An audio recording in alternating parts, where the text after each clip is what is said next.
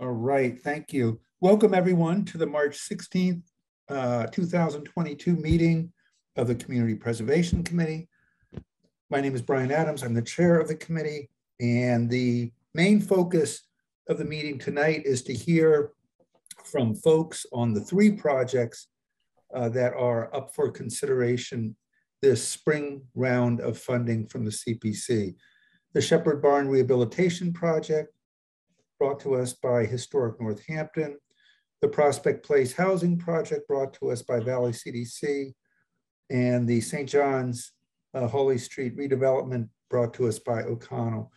We just have a few quick items of business to attend to, and then rather than going in order of projects or by project, Sarah has suggested and put out to the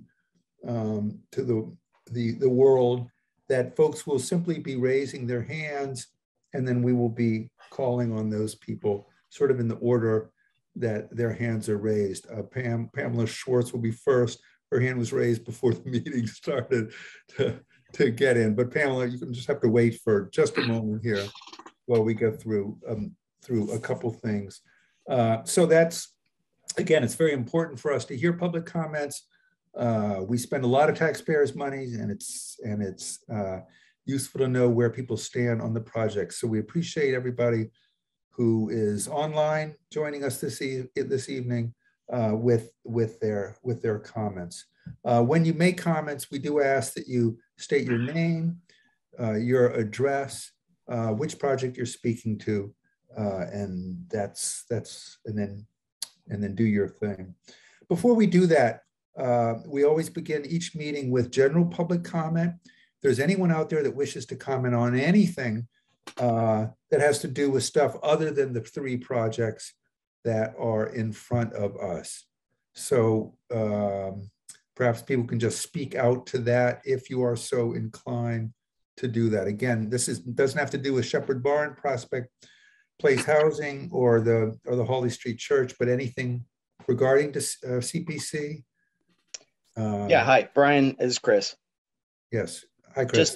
Just to note that I'm Chris Hellman. I reside at 625 West Hampton Road in Florence, and I am attending this evening's meeting as a private citizen.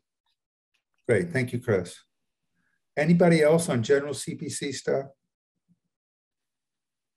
I'm seeing the hands raised, but I'm going to assume that those hands are for speaking to projects. Okay.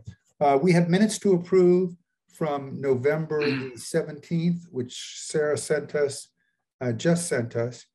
So we're looking for a motion to approve those minutes from a committee member, please. Motion to approve. Thank you, Jeff. A second?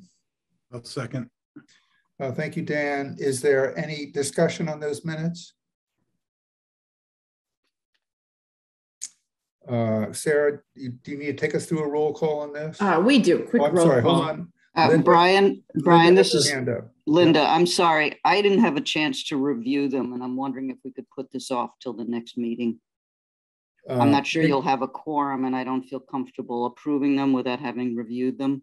There is, they did come in very late, and is that? Busy week, sorry about that. Yeah, that's fine, not a problem. It's okay. All right, we will put that off. Thank you, Linda, and we'll make sure to put that on the agenda next time. So chair's report, just a couple of quick things. One is that Chris spoke up, that Chris is recusing himself from discussion for this round. So we're down that member. Julia is once again somewhere in flight from one place to another. So she will be out as well. Let's see, Jen is not joining us this evening, so we are down her as well. And Jana, our rep from the planning board, has taken a leave of absence through the end of this round from both the planning board as well as the CPC. So we are joined tonight with David Whitehill. David, thank you for joining us.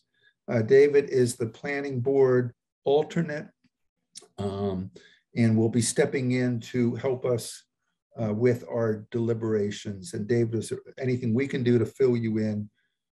Please let us know. So waves from committee members to David, and a thank you for joining us. The second thing is that, again, I hope folks, a lot of stuff came in the last couple of days from Sarah, so she had a busy week. The two most important things are to recognize that the ask from the Valley CDC went down from 1 million of CPC funds down to $664,068. So that's a significant decrease in ask. And I'm hoping people had a chance to read the document that Wayne sent us. If you didn't, and for folks who are tuning in to comment, the ask from Valley CDC is still $1 million.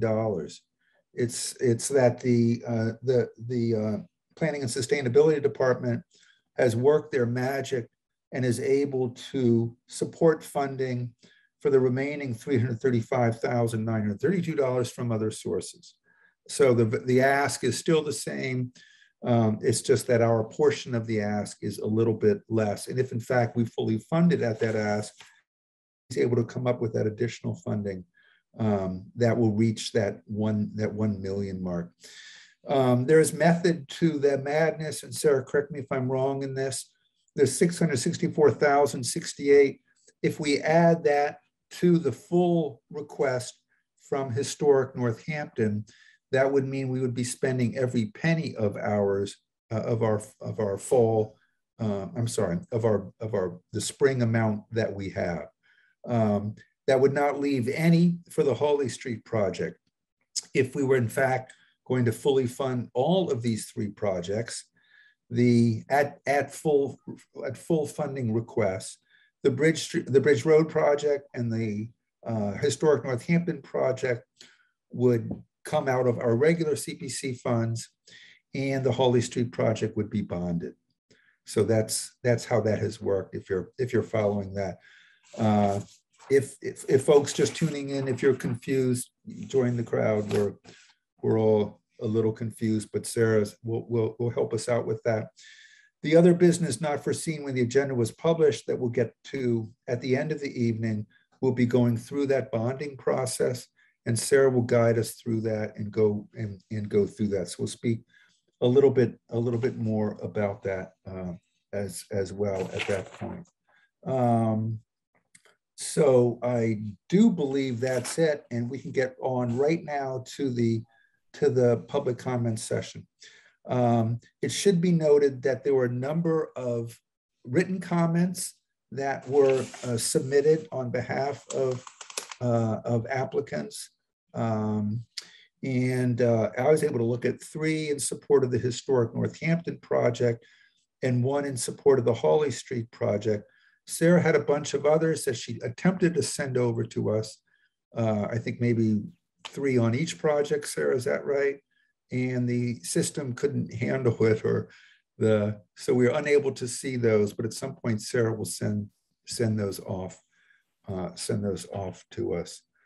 So we do recognize that we entertain both written comments as well as other comments. And I think if folks at the end of the evening still want to write something or know someone who wants to write something, feel free to do that. So without further ado, we're going to move on to the public comment session for this round. And again, we have 3 projects we're considering: the Shepherd Barn rehabilitation from Historic Northampton, Prospect Place housing, which is a bridge road, right? From Valley CDC, and the Hawley Street or St. John redevelopment project. So we're just going to go in, or I'm going to go in order and call on folks by the hands that I'm seeing on Zoom, and hopefully that will work. If folks have never done this before, if you click on your screen on the bottom part, it has a little ability for you to raise your hand. So if you can do that, then at some point, that would be great. So let's begin with who I'm seeing first, and that's Pamela Schwartz. And again, if you can say your name and where you live, that would be great. Thank you. Yes, thank you. Good evening. My name is Pamela Schwartz. I live at 22 Columbus Avenue in Northampton, and I'm here to speak about Prospect Place, the rehabilitation of the nursing home on Bridge Road. I also feel like I can't separate my identities as a Northampton resident of 29 years and as director of the Western Massachusetts Network to End Homelessness. So I am bringing both selves to you in these couple of minutes to say that I am so thrilled about this project and so hopeful about what it offers for Northampton and the community as a whole and the surrounding community, as it were, but above all, Northampton, and urge the CPC to fund the requested amount for that the Valley CDC is asking. This project is truly a model. It is a model of everything we're working for across the entire region, if not the Commonwealth. In what it affords around the size, the difference, the impact it will make in this community. 60 units across a range of incomes from extremely low income to moderate income. That is a model of that mix. The number is just obviously hugely impactful.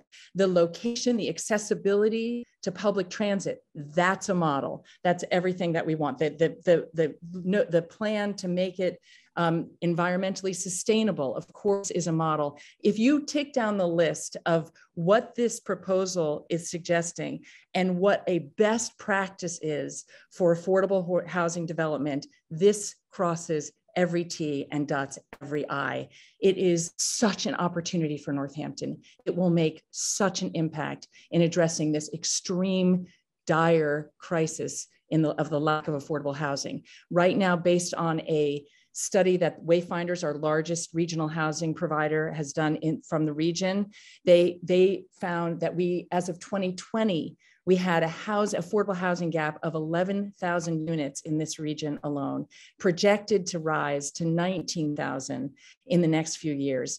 We have such an urgency to act. And the fact that this project is here and the Valley CDC is here is a blessing to our community. So I just can't urge you more strongly to support this to the fullest extent possible.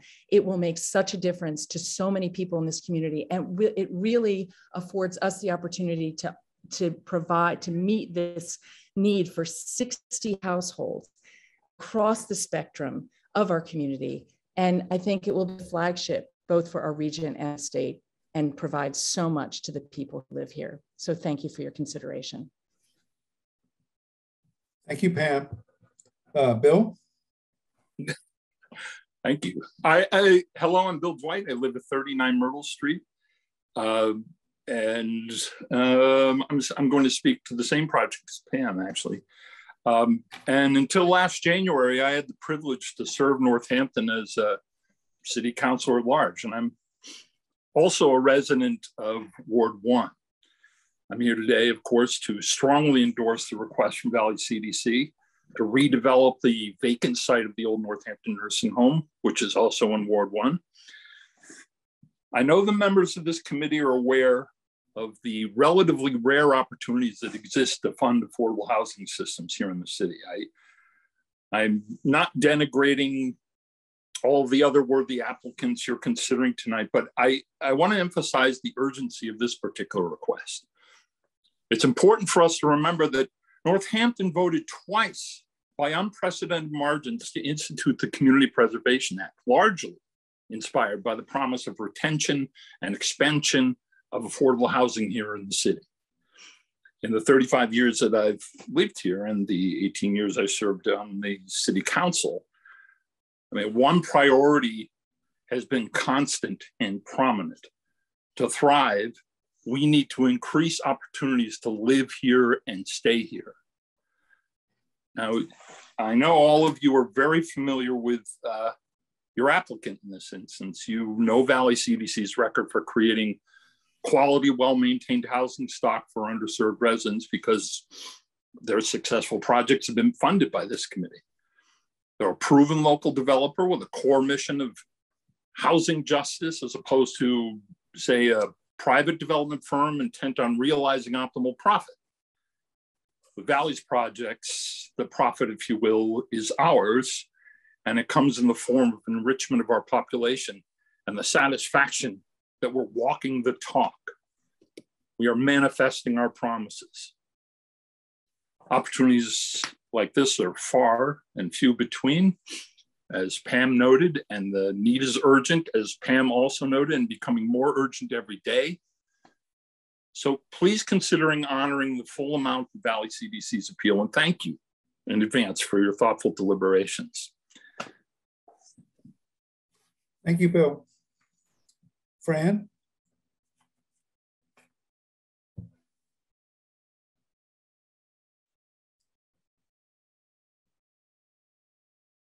Still muted, Fran. Need to unmute.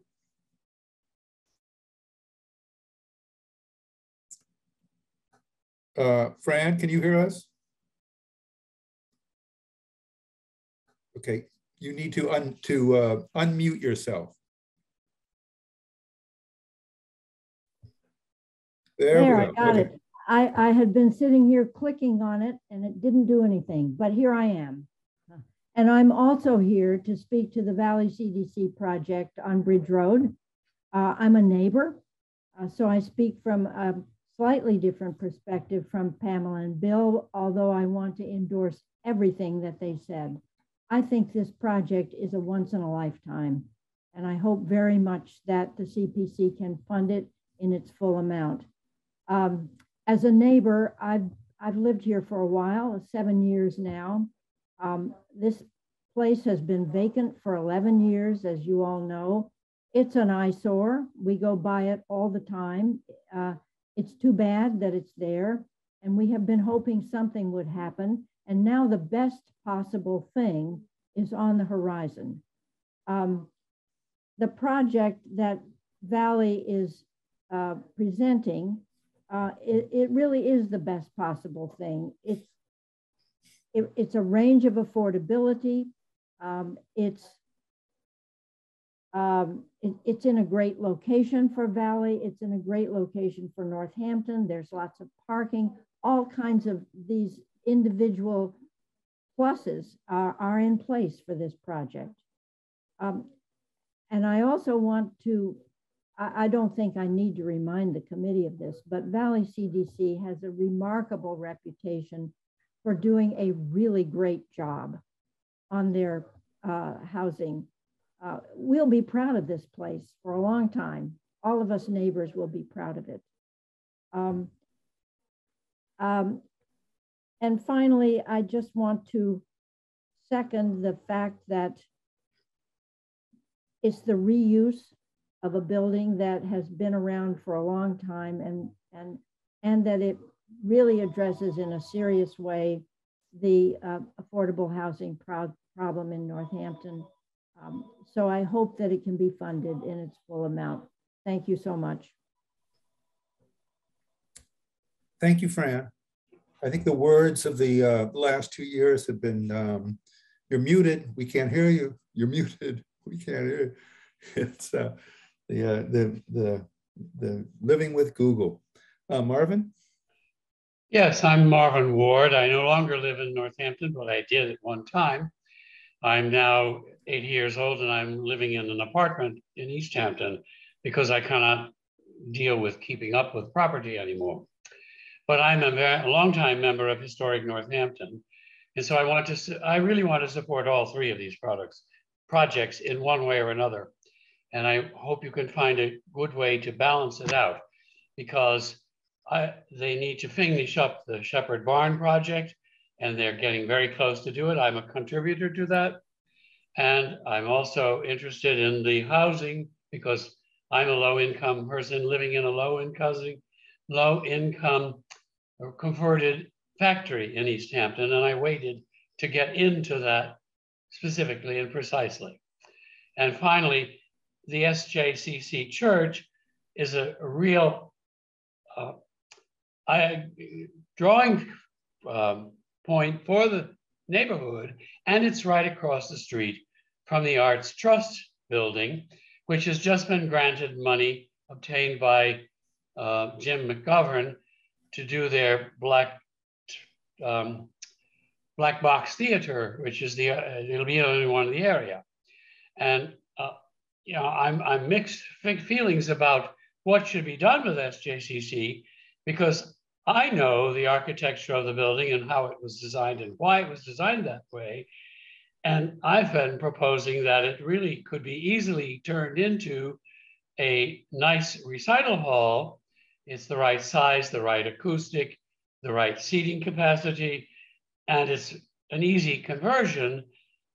So, but I would like to, I'm going to try, in fact, I've got to call in to Jim McGovern to talk about the possibility of getting things for that building in the same way that they got things for the arts, which is just across the street. The proposal that OGD is coming up with is trying to and preserve the building by doing the weather protection that it needs before anything else can be done. And I'm certainly in favor of that. But there are other things that I'm not particularly supportive of, namely removing the slate roof to put in an asphalt shingle one. That's a degrading of its historic materials. Thank you very much and for considering my suggestions. Thank you, Marvin. Bill Kraus? Okay. Hi. Yes, I'm Bill Kraus. I'm speaking in favor of the St. John Cantius Church application from O'Connell. I'm speaking on behalf of the Friends group, the Friends of St. John Cantius. They have engaged, well, I'll step back. I am a mission-driven developer and consultant who specializes in redeveloping historic buildings. I'm based in Connecticut. I live in Stratford, Connecticut. I've been doing that for 20 years and have a total of 35 years of commercial real estate finance and development experience. The Friends engaged me and my team in August to analyze the building, analyze St. John Cantius Church, for its structural soundness and its suitability for adaptive reuse. We studied the building for several months. O'Connell was good enough to let us into the building to do our analysis. I'll just mention my team. So I brought in my historic structural engineer, Beth Ackley, who has 20 years of engineering experience and specializes in historic buildings. She actually is a consultant to the State Historic Preservation Office here in Connecticut. My architect, Patrick Architects, Paolo Campo, has 20 years experiences doing all kinds of projects, Yale School of Architecture graduate. And I had my contractor, La Rosa Building Group from Connecticut, who also specializes in redeveloping historic buildings. They have 40 years experience. They're a multi-generational family-owned firm. So we found the building to be structurally sound. It clearly needs maintenance. It is clearly suitable for adaptive reuse to multiple uses. O'Connell's choice of doing multifamily residential is a very strong use from a market perspective. However, all the uses that we analyzed, including multifamily, require some kind of a subsidy to make the numbers work. And the issue with multifamily is that because that would subdivide the sanctuary of the church, it would not qualify for historic tax credits. So that leaves the subsidy necessarily to come from some other source. CPC seems like a good match. I can't comment on the amount that they're asking for because I don't have access to all of their figures. But I can say that all of the uses that we studied require some meaningful amount of subsidy. So my team, and I, feel this building is a gem, and can and should be reused. It embodies the heritage of the Polish immigrants that came to the city and to the region, in the late 19th century, early 20th century, and it's a as you all know, it's a landmark building that defines the character, of that neighborhood, and it's adds to the architectural diversity of your downtown. I don't think there are any other Romanesque revival buff brick, churches in Northampton, and they're also just very rare in Northeast to begin with. So anyway, my hope, my team's hope, is that you can fund this to a level that will make it work for O'Connell, and O'Connell's clearly a developer who is ready, willing, and able to do the project, and it is in their self-interest to get the project done as soon as possible.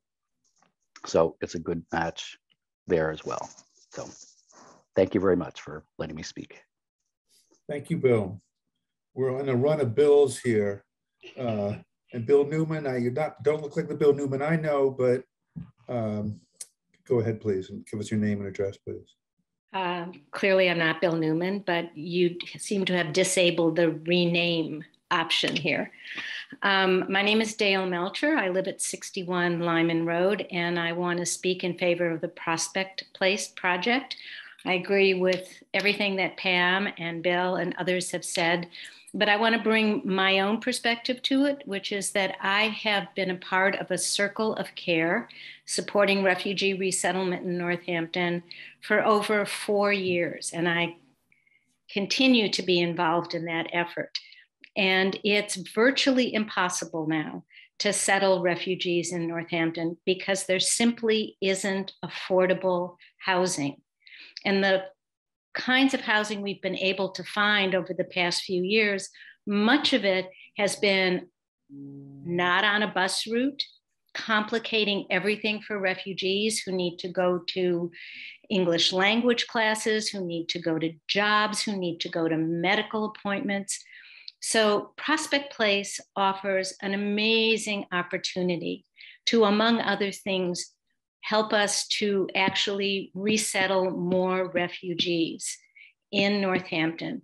They add enormously to the cultural diversity and richness of our town.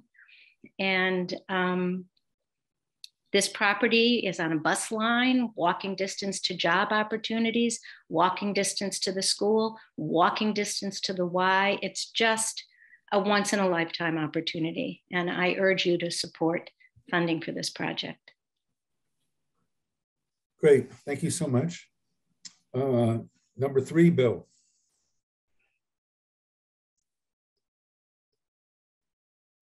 Bill, you need to unmute yourself. Yeah, I know, I just had to find the, I'm Bill Breitbart. I live at 37 Monroe Street in Northampton.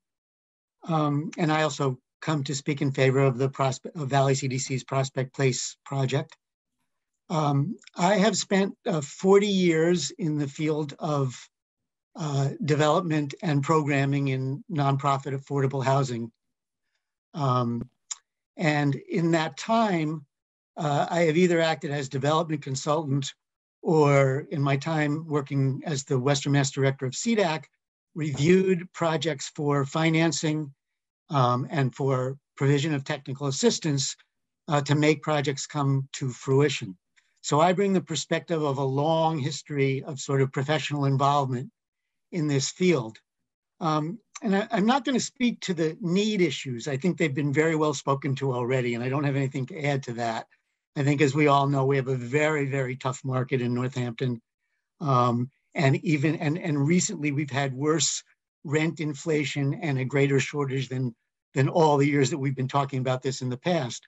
What I want to speak to is the quality of this project in terms of the way we should all look at it and the way the funding sources that are needed to provide the state and federal funds that will be required to make this project work the way they will look at it.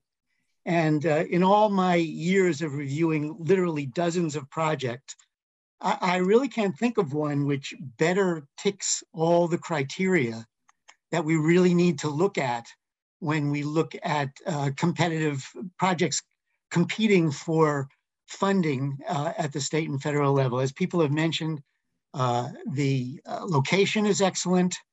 The site is a 6-acre site, which provides ample room for the amenities that are needed on the site to really provide quality of life for people.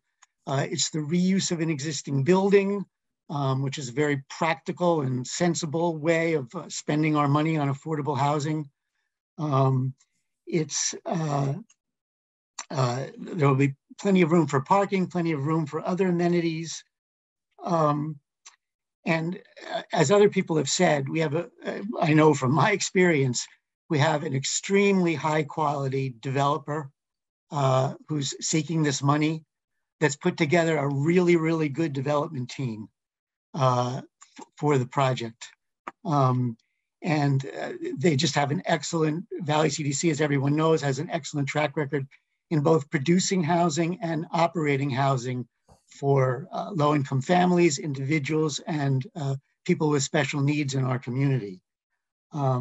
So from the perspective of somebody who has been involved for years and years in evaluating and funding affordable housing projects, I really think that this is the gold standard of projects.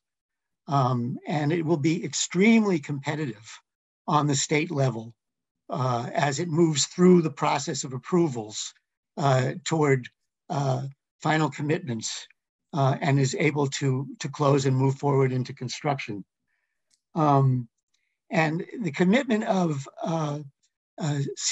community preservation funds will not only be an important piece of the funding in and of itself, but it will also demonstrate the local commitment to this project, which is a very, very important part from the perspective of the other funders. In fact, it's required, and this will more than meet that burden. So you will be leveraging a tremendous amount of other resources that will make this project feasible. So I can't think of a better project in terms of need, in terms of quality, and I really urge the Community Preservation Committee to support it. Thank you. Thank you. Elaine? Hi, I'm Elaine Jandu, and I live in Ward 3, and I support I am on the committee of Friends of St. John Cantius, and I totally support them, but I also support Northampton Historical Society, the Historical Commission. They are doing a tremendous job. Lori and Betty are amazing, and they have done so much with the Historical Society. So I totally support them and their funds for CPA funding. They have done a great job. And I support the Bridge Street Prospect Avenue project because I've lived in Northampton all my life, and that portion of this town has been vacant for so long that it's nice to see something come up to the plate. So I really support that. But my main concern is St. John Cantius. And as I said, I'm a native of Northampton, and I've lived here. I'm a native, so I've seen the architecture of downtown Northampton, and it just can't, it's unbelievable to the fact that they could take away this historical building of Northampton away from Northampton that has put so much into Northampton. The Polish immigrants that came here and put so much into this town, and just take that away from them, destroying it, it just doesn't sound meaningful.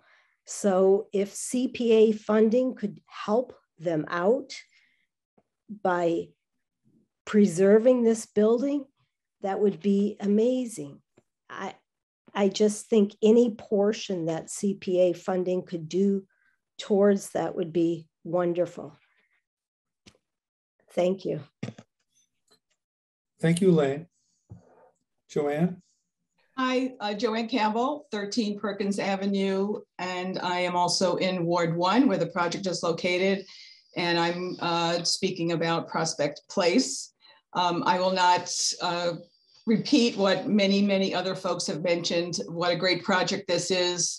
It does hit all the main points when we're looking at sustainability and reuse. I do want to note that finding sites to do affordable housing is extremely difficult. And so finding locations that like this one are difficult, and Valley is very lucky to manage to get site control of this property. So that's, that's key to being able to develop this property. Also, I think what Bill Breitbart mentioned too about what the state looks at. And so having support locally from funding sources, whether it's the city directly through some other sources that were mentioned that Wayne has commandeered, or through CPA or through CPA, the state really looks at wanting to stretch its federal and state dollars that it manages across the state, because some communities don't have the resources or even the commitment that Northampton has. And so the state looks very keenly upon communities that can put more dollars in, and they have thought very highly of Valley over all the years on doing quality projects. So I am, of course, 100% in support of this project, and I really hope that you'll be able to support it in the amount. I'm happy to hear that the money was reduced, because that also makes it a little easier for the committee to take a harder look at the dollars that are being asked for. Thank you. Thank you, Joanne. Ruth? I'm Ruth Elkan, a new resident of Northampton, living at 29 Crabapple in the Lathrop community. So I'm also a neighbor and in Ward 1. I totally support and agree with everything everyone has said in favor of the Bridge Road development. I've just to add from another perspective, having been involved in affordable housing in the little tiny town of Pelham on the other side of Amherst, town of under 3,000 people. This project looks like a great bargain for CPC, because the little town of Pelham, with no industrial base and practically no business, pledged $500,000 to develop a very difficult piece of property on a steep slope for affordable housing for only 34 units. Thank you. Thank you, Ruth. It's not Sherry. We know you as Devin, but it is Brian. Thank you. I'm borrowing someone else's iPad in the house. Thank you very much. It's Debin Bruce from 46 Columbus. First, thank the CPC for your work, and you're in a difficult assignment tonight. I signed on to voice support for Valley CDC's project because it's almost elegant. It's just really a fine piece of work put together.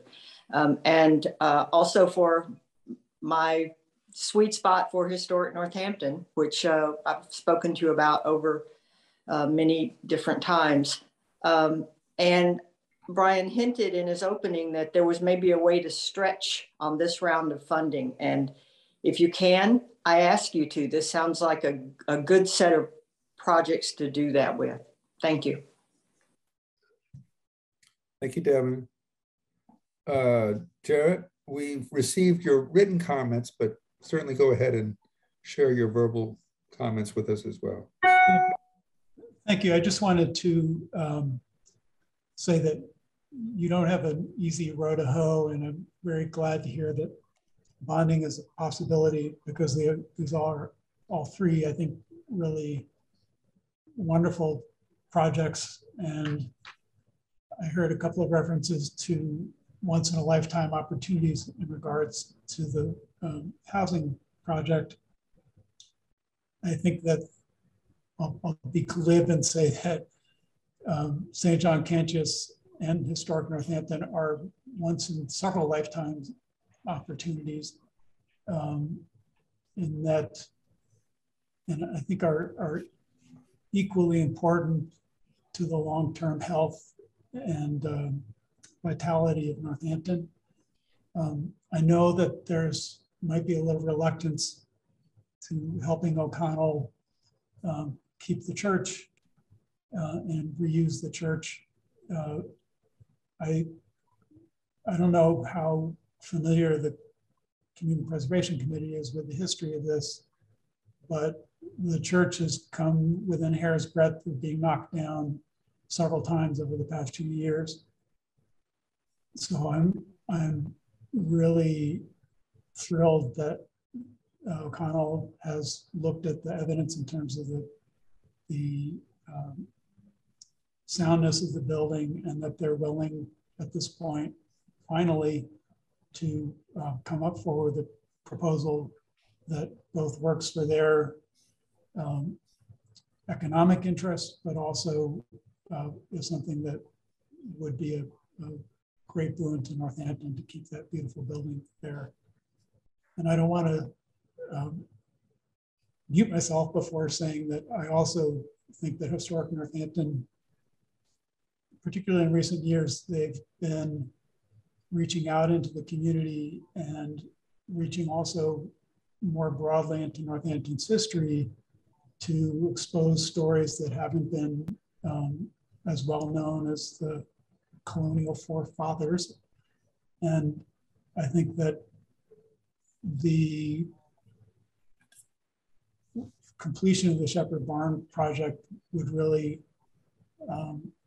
expand that outreach and provide a place for the community to gather and both explore its past, but also to build the community for the future. Thank you. Thank you so much. Carol? Thank you. I'm Carol Newbert. I live at Lathrop Community, a Bridge Road neighbor to the Prospect Place housing.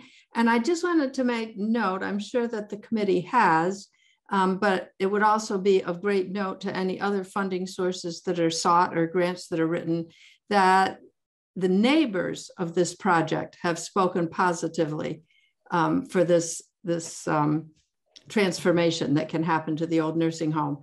At the previous meeting that was held on the nursing home property, from what I heard, the people who had concerns, it was about traffic. It was not about the project itself. And I think that says a lot in a world where we often say that we want certain things to happen, but not in my backyard. The neighbors aren't saying that. Thank you. Thank you, Carol. Deborah?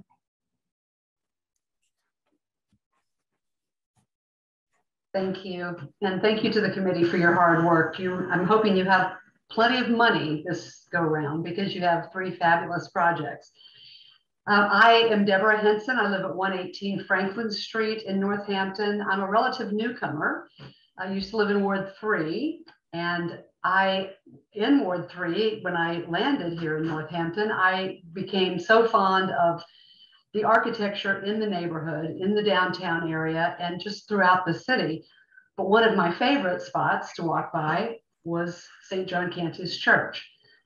So I was also shocked, as many people were, when the prospect of demolition arose. And I just think that I'm so happy that O'Connell has found a way and the willingness to reverse themselves in this prospect. I think this church is an important, not as a church per se, but as a landmark historic building.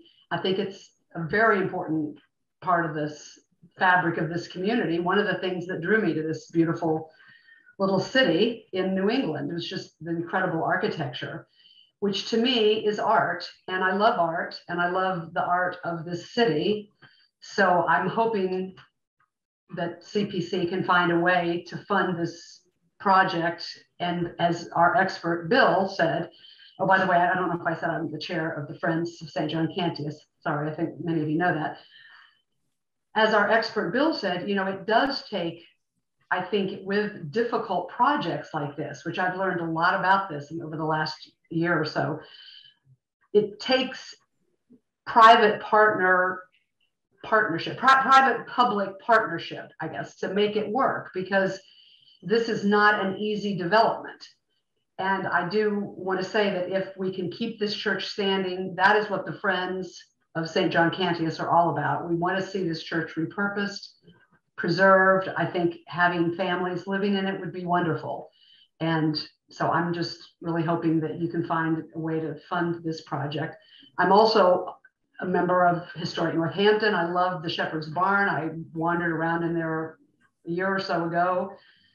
And the CDC Valley, they're all incredible projects. So I hope you have a lot of money and a way to figure out how to stretch it to the nth degree. So I appreciate your time and thank you for hearing me. Thank you, Deborah. Michael?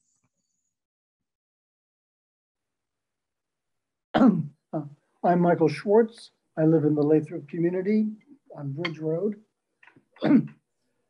I am so excited by the prospect of that nursing home becoming a real community place. I think the plans are exciting and it's addressing significant social and environmental issues. I just think it has to be supported. Thank you. Thank you, Michael. Kathy? Hi, my name is Kathy Couch. I live at 693 Bridge Road, so just across the street from my neighbors here, Carol, Michael, and Ruth, in the Lathrop community. But so I'm a neighbor of the Prospect Place project, and I also am the president of the Northampton Community Arts Trust Board. And I came here tonight really to speak in support of Historic Northampton's project. They have been an amazing partner to us in the Arts Trust at Holly Street, really trying to revitalize that end of town. I feel like Betty and Lori just do an amazing job of doing like this amazing alchemy of making us excited and really tending to the history of a town. And understanding the importance of adding to the vitality of the current city's life as a way of making us proud and excited of the history of the place as well. The work that they do is so important and so broadly minded care for the community, and the finishing of the Shepherd Barn would be a huge asset to that end of town that we're all working so hard to realize, as would protecting St. John Cantius. You know, I agree with everybody that you have an extremely challenging job ahead of you tonight. And I think it's a really interesting confluence of projects that you're presented with, because I'm in very full support as a neighbor of the Prospect Place project. Very full support of that project. It's very exciting and is such an important need in our community.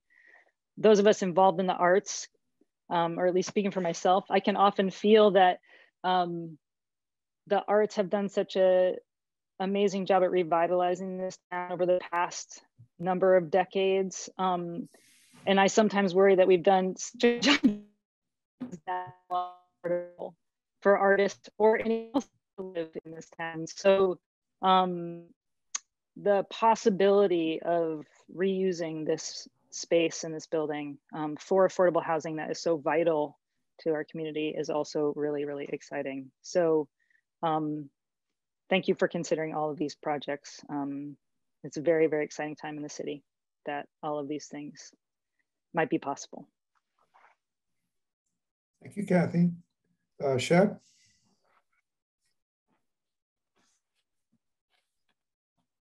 Hi, my name is Shep Holcomb. I live in Arlington, Massachusetts, and I'm a Shepherd family descendant. And I just wanted to express my admiration for the work that's been done at Historic Northampton over the past several years and my support for the preservation of the Shepherd Barn.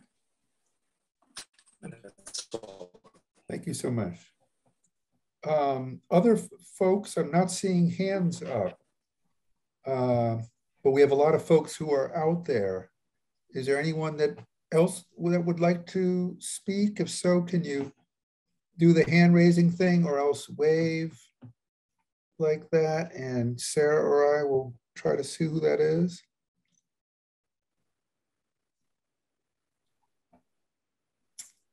Sarah, are you seeing anybody with hands up?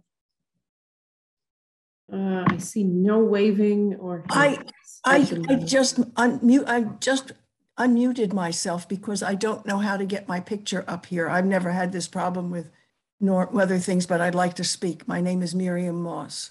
Okay, Miriam, thank you. Thank you.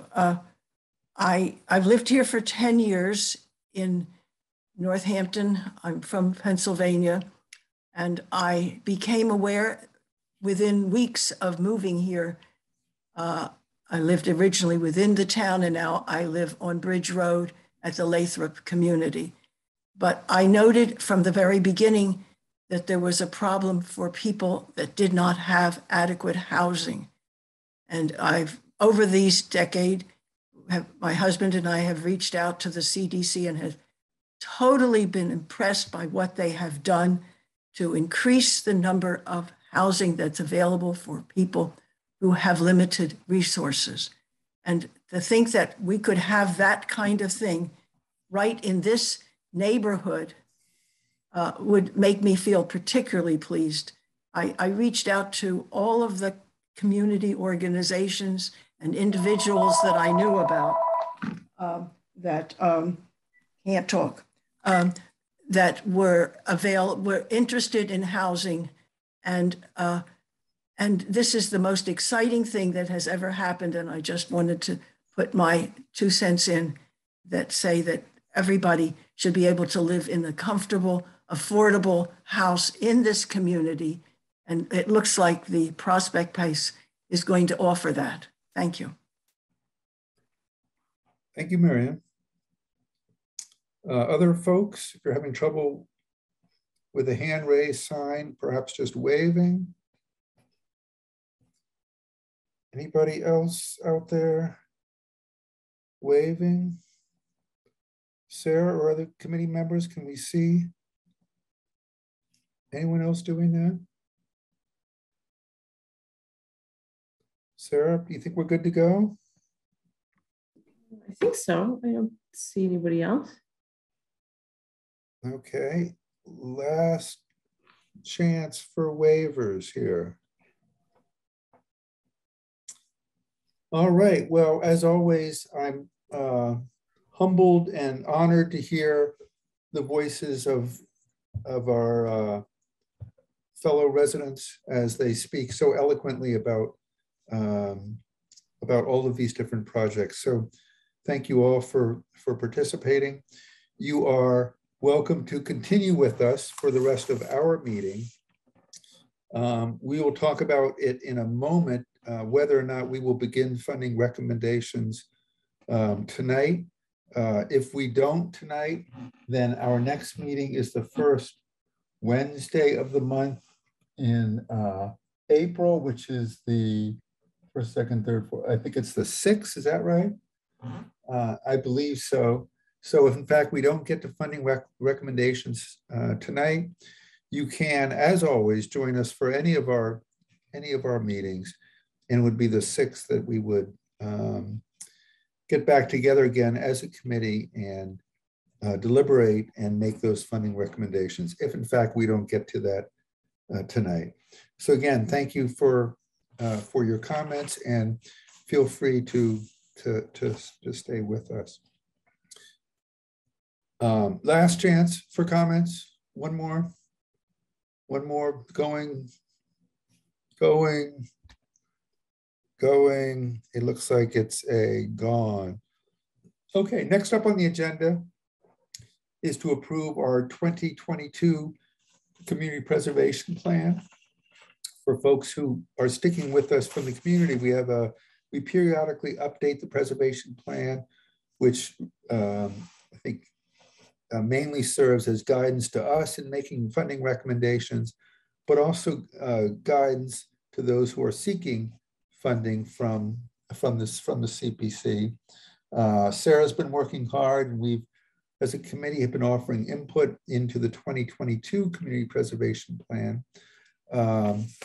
Sarah added a couple of things that are out there to what we looked at a couple weeks ago. And the first, I think, is the decision guidelines for Northampton CPA projects. That's a document that Sarah sent to us a little late, but that would be included in the plan. It goes through the general criteria for all projects, and then specific criteria for open space, recreation, housing, and historic preservation. And this, we, I think, gave a thumbs up to Sarah, would serve as a helpful checklist for us as we're going through different projects and allow us to check off some of those boxes. So that would be added to the plan. It's not something that we've seen. The other thing I think that would be added, and Sarah, correct me if I'm wrong, is the memo that we got from Wayne from Planning and Sustainability, looking at these energy performance conditions for any new public housing projects, as well as the affordability conditions. And I think Sarah's going to modify the plan to include those. Is that correct, Sarah? So I was planning just to incorporate those by reference, since they may change. So you can see that included in the housing section of the evaluation criteria, where it says, is LEED or Energy Star certified, complies with Energy Stretch Code, and has a very low HERS rating, and is fossil fuel free, and this is the new part, or meets city energy and sustainability performance standards for affordable housing projects with significant city funding. So I provided that background document just so you all could take a look at it. Great, thank you, Sarah. Sarah, is there anything else that is, other than those two different documents that I referenced, that's going to be included in the CPC plan? No other changes from the last version of the plan that I had sent out. We didn't get any additional public comments by email. Okay. Committee members, do we feel comfortable voting on the acceptance of this or approval of our community preservation plan? Do people have comments on it? Is this, looks like we're good to go? Jeff, any comments? I'm comfortable voting on it. Linda? I'm sorry to be a stick in the mud again. I'm comfortable with the overall plan, but the criteria, I just have not had a chance to look at it. So I'd be, if that portion could be deferred, but the overall plan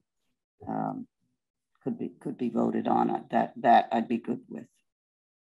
And I think in terms of what Sarah sent to us, there were just a couple of very minor changes that Sarah was making in addition of, and then some spelling stuff.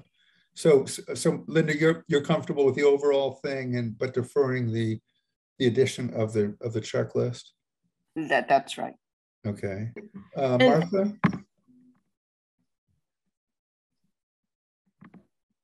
Brian, I was just going to say that just so everyone's clear, the criteria and decision guidelines that I put together are basically just a distillation of the plan as a whole in 2 pages.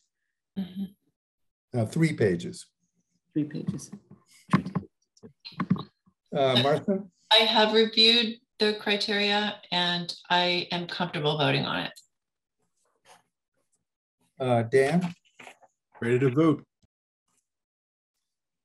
David, we wouldn't want to put you on the spot in this case, but I don't know if you've had a chance to review the plan or just not. give me about 3 minutes and yeah. I hope it doesn't ruin any quorum rules, but I will abstain. Sarah, is that okay to have an abstention? Yeah, that's fine. Okay, all right, good. So Linda's asking that we sort of defer the checklist but approve everything else. So I think that's sort of a friendly amendment. Is that okay, Sarah, if we? Yeah, that's fine. I mean, the plan from here on out is to get this to a designer just to make this an attractive, readable plan. It will still be in Word, so we can still make edits whenever we need to, but I'll at least get the ball rolling to get that process started and get it online. But we can continue to make edits to the decision guidelines or any other piece at any time moving forward. Great, thank you for all the work that you put into this, Sarah. So is there a motion to approve the community preservation plan, perhaps minus the criteria checklist, which we'll have a little more chance to look at and approve at the next meeting? So is there a motion on the floor to do that? So moved. Thank you, Jeff. A second? Second. Thank you, Linda. Sarah, want to take us through?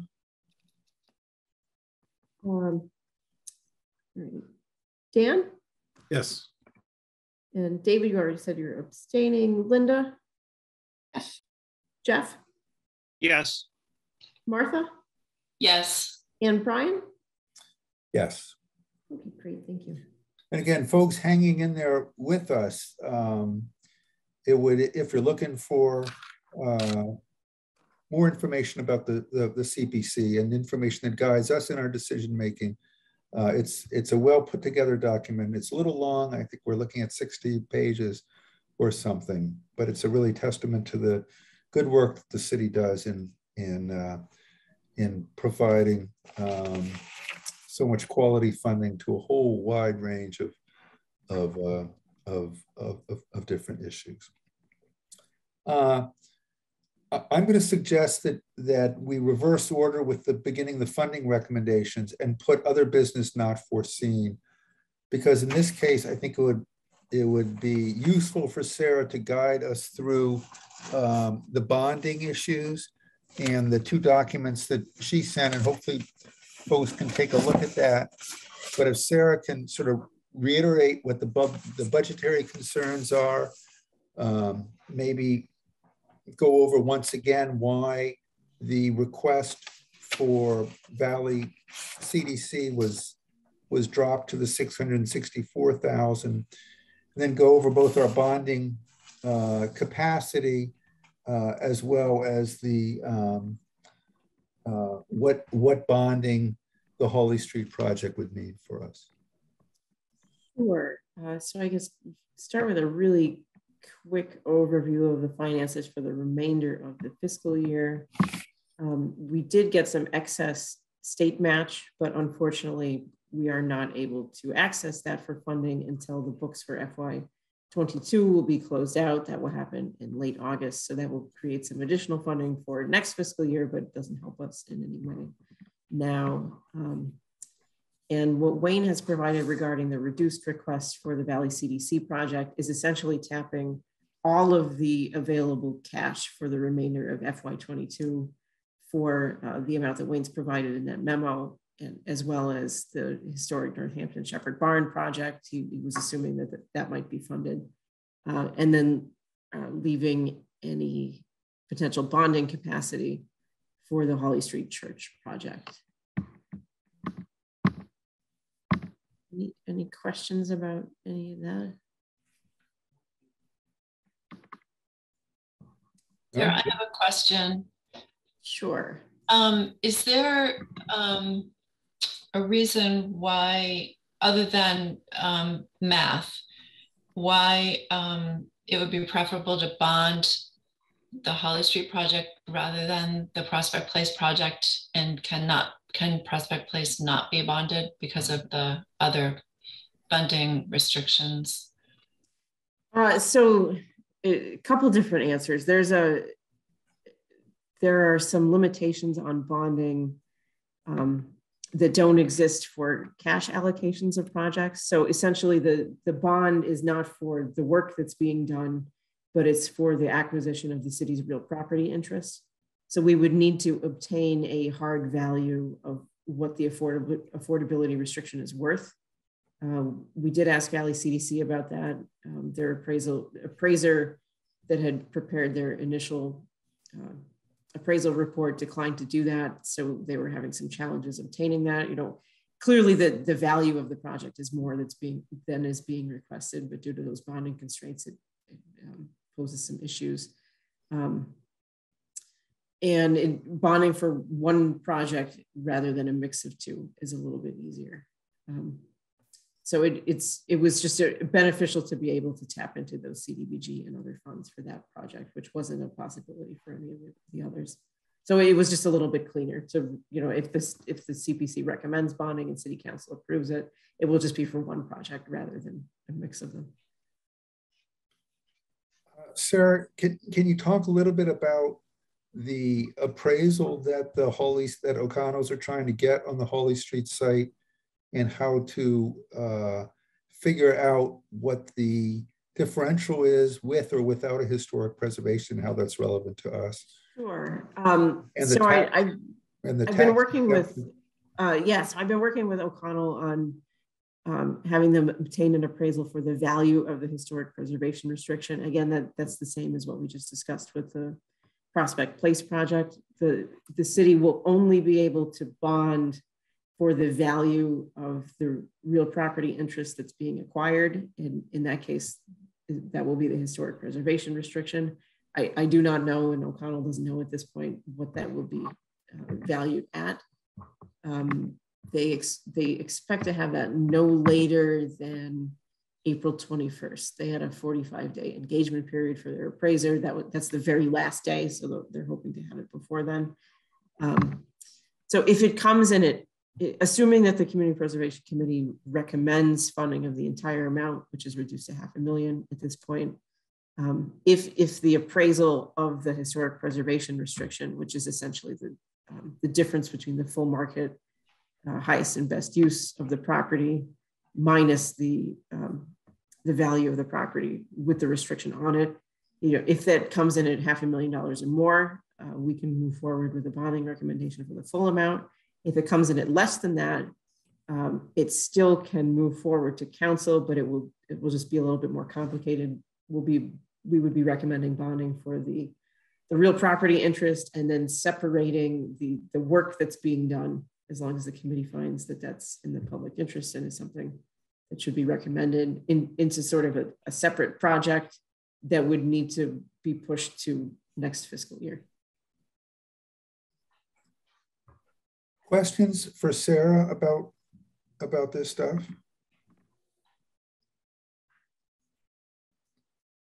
Dan?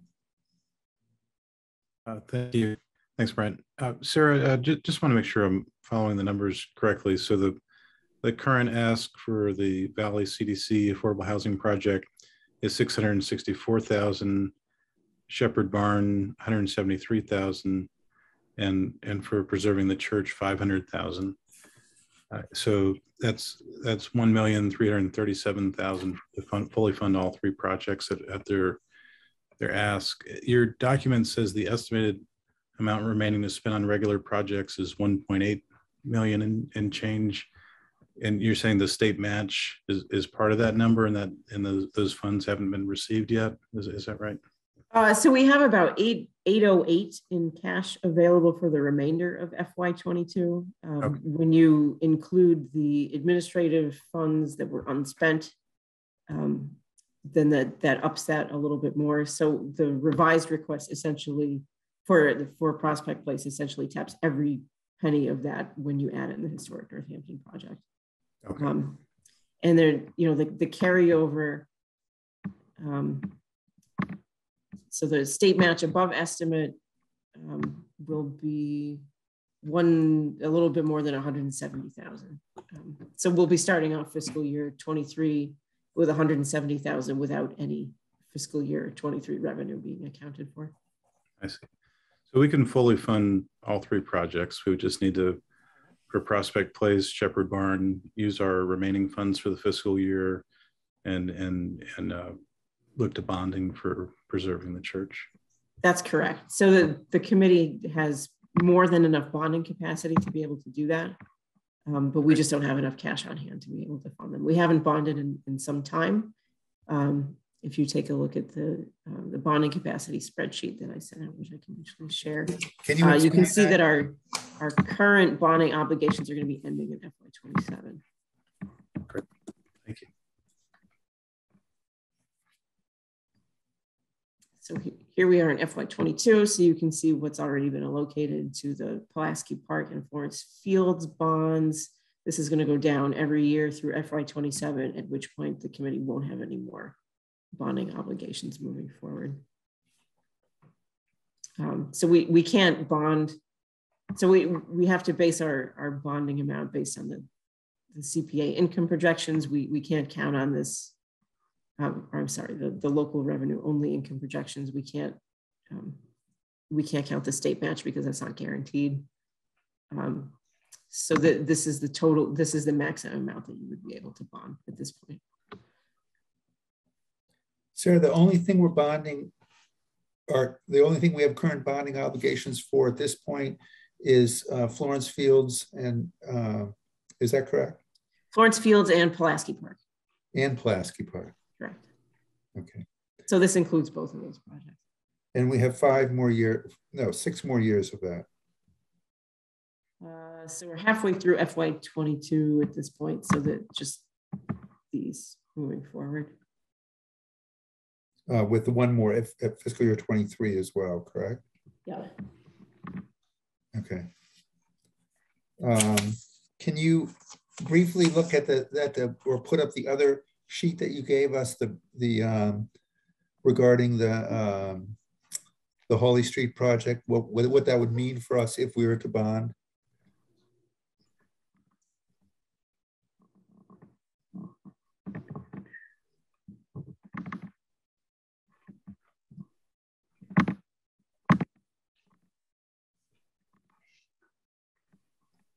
All right, so this shows, you can, and I sent this out to everybody, it's an Excel spreadsheet, you can play with the numbers if you want to.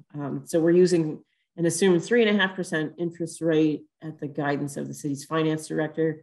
If anything, that's a little high. It will probably come in lower than that, although who knows what's going to happen between now and the time we actually move forward with the bond. So I put in $500,000 principal, just 5 years to play with.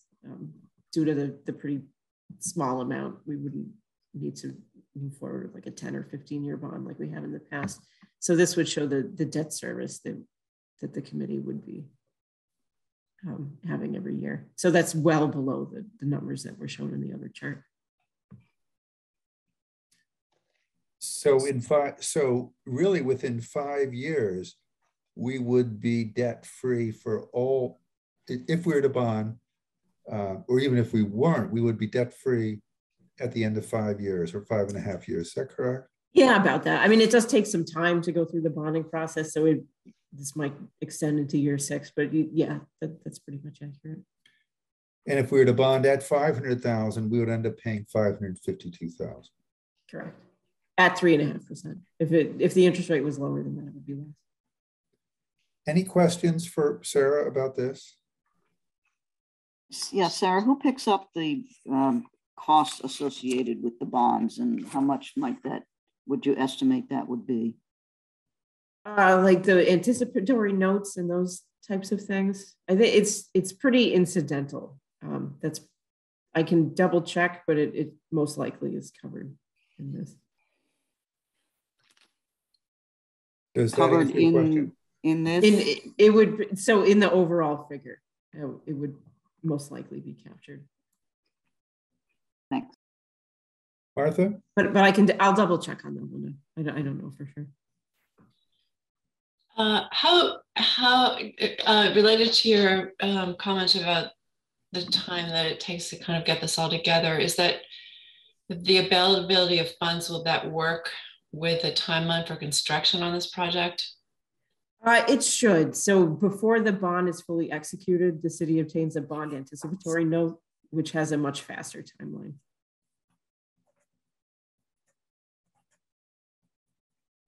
Other questions for Sarah? Sarah, where are we at with approval or contract signature for the Franklin Street project and the Michelson project? We do not have executed contracts for either one of those projects at this point. But that doesn't change the committee's overall funding availability. Once the funds are approved by City Council, those are dedicated to that project. And until and unless an applicant says that they don't need the remainder of the funds, then they hang out in an account. And do you have updates on those two projects for us? So Franklin Street has closed on the property. They provided an updated budget. They're still working on some additional background work, reviewing the contract in detail. We need a mortgage with them before things move forward, but the wheels are turning there. And on the Main Street project, I don't have an update. The Michelson project, no update. No update there. And they're sitting on the contract and have not communicated with you whether they are interested in a historic preservation or not. Is that correct? They were reviewing it with their attorney last I had heard, which was the beginning of February. So no additional updates beyond that. Thank you, Sarah. Any other questions for Sarah about the bonding or our finances or any of these other projects? And just to reiterate that everything I just showed you assumes that the appraisal of the historic preservation restriction will meet or exceed the amount that O'Connell is requesting. If it doesn't, we will not be able to fund the portion of the project that exceeds that value at this point. You know, we could make it clear to O'Connell, if that's the way the committee wants to move forward, that it's something that we would put forward next fiscal year, but it could not move forward at this point. Only the value portion of the historic preservation restriction. Is there a way, Sarah, to, at least speaking for myself, it would be very useful for me to know what the value of that historic preservation is when we are doing our deliberations. Is there a way there's not. We have to wait for their appraisal to come back. There's no way to know otherwise. Is there a way to encourage them to fast track that if there's any way possible? So they've engaged an appraiser and they're working on it. So they've done everything they can. At this point. They're aware of when we're yeah, and they know the timeline and the constraints on that, and they also know that some of the funding may be delayed until next fiscal year. Okay. Sorry, I'm just asking out of ignorance. Why is this based on an appraisal, not just the value of the work? So we have to base it on an appraisal because it's being bonded. Under state law, the city is only able to bond for private projects if a real property interest is being acquired. If this were being done strictly with cash, this discussion wouldn't need to be happening. Got it, thanks. And also apologies if this was already discussed, but I'm a little bit not in the practice of all this way of thinking right now. And I don't have the Excel sheet. Where are we on category allocation? So we are, hold on. Great question. Thank you, David, for reminding us of that. And in fact, we need the set asides for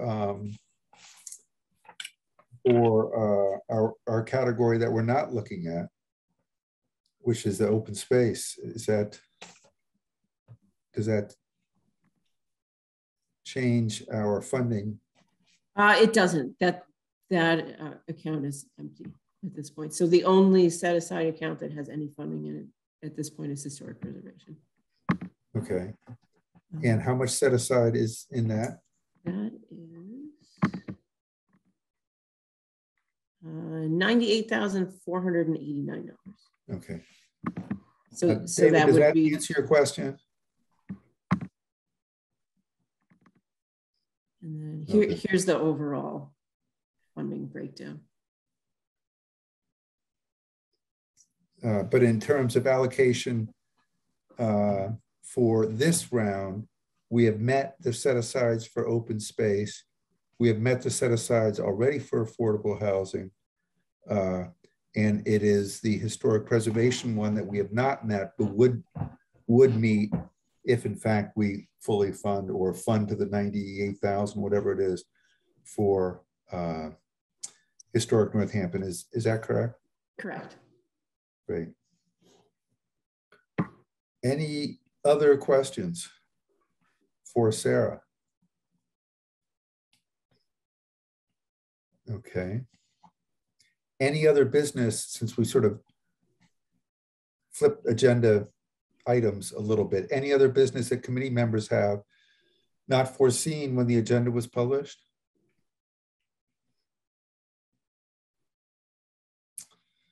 All right, so we have the opportunity now to, it is 8:23, either to begin funding recommendations or to put that off to 3 weeks from now, the first Wednesday in April, which is when we meet again.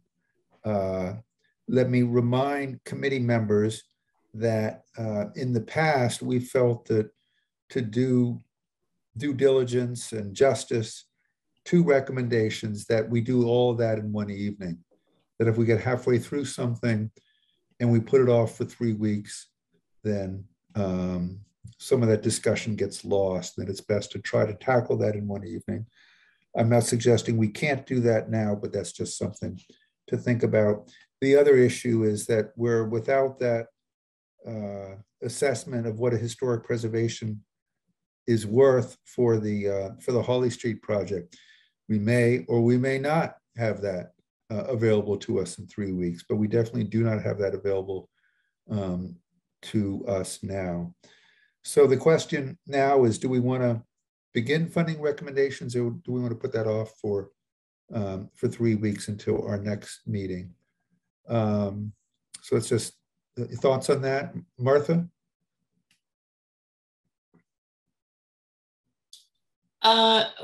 I actually am not going to be able to attend the next meeting, but so I probably shouldn't weigh in, but I agree with you, Brian, what you said. I think it is better to do it all in one meeting devoted to that subject, because the deliberations are often long and you don't want to cut them off. Well, we will miss you and in that meeting in 3 weeks. Jeff? If the committee doesn't have that figure at the April 6th meeting, would you could look at doing that on April 13th or April 20th as well. I'm foreseeing that it may be difficult to have the discussion if you don't know the details of how much the project can be funded for. I would also really appreciate having Martha's perspective on this, as well as the couple of missing committee members. But particularly if Martha cannot be at the next meeting on the 6th, I think your historic preservation knowledge would be quite valuable to us. Thank you, Linda. It puts the pressure on, but thank you. Jeff, your thoughts? I'm sensitive to what Linda said about we're down a couple of people. So I kind of like to have the full committee, as much as we can do that, weigh in on this, as important as all of these are. And I agree, we can't do all 3 projects justice with the remaining time that we have tonight.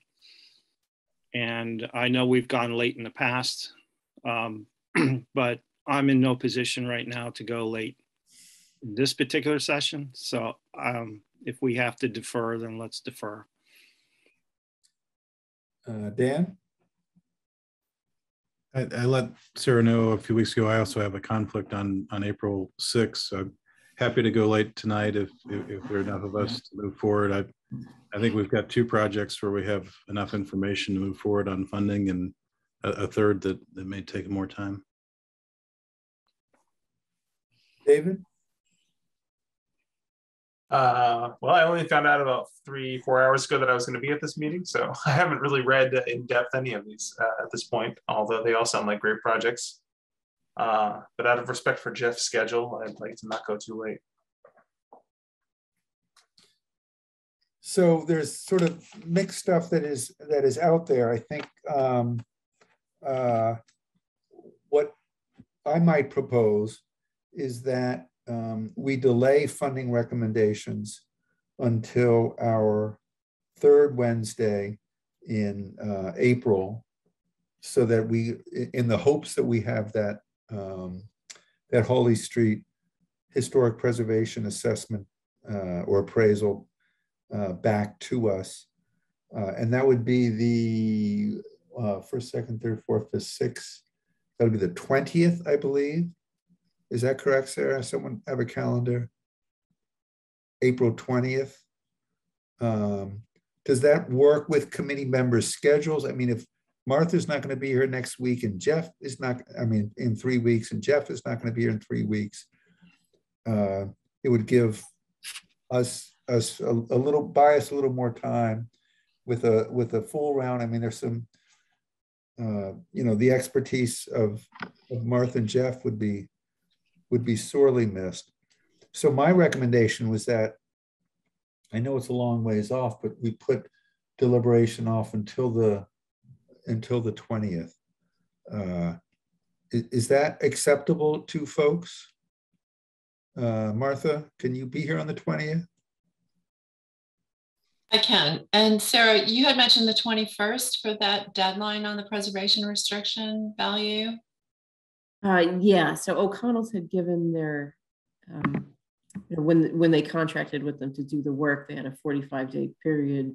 So the end of that is the 21st. So that would be the last day that something would need to come in. So hopefully it will be in well before that. And would you communicate with them that we're obviously switching the schedule so that maybe they could apply some pressure? Yes, I can do that. One day seems more reasonable than 2 weeks. Dan, your thoughts? Is this acceptable to you to put the debate off? Yeah, I'm good for the 20th. Linda? Yeah, I think that's great. Jeff? Yes. David? Okay. Sarah, I don't think we need to take a vote on this. Is that right? No, we could no, just that's agree. just a schedule. Does this mean we will have no meeting on the 6th, 5th, whatever, 4th? And we'll just wait to get back until the 20th? Yeah, so recommendations are really the only business item. So unless someone else has some other agenda that may need to be taken up, I wouldn't see the need to meet on April 6th. The 2 items that we're deferring from tonight's meeting, the checklist and the minutes. Thank you for reminding us of that, Martha. The checklist, the minutes, and then our funding recommendations. Is that correct? Those would be the 3 items on that agenda. So we're good to go on that? Yes?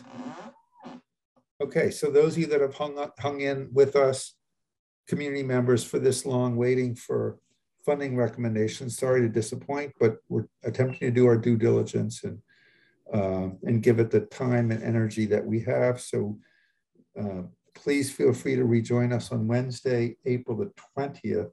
It's hard to believe it'll be April 20th in a month, a little over a month, when we re-meet again. On that note, again, thank you, David, for a 4 hours notice joining us.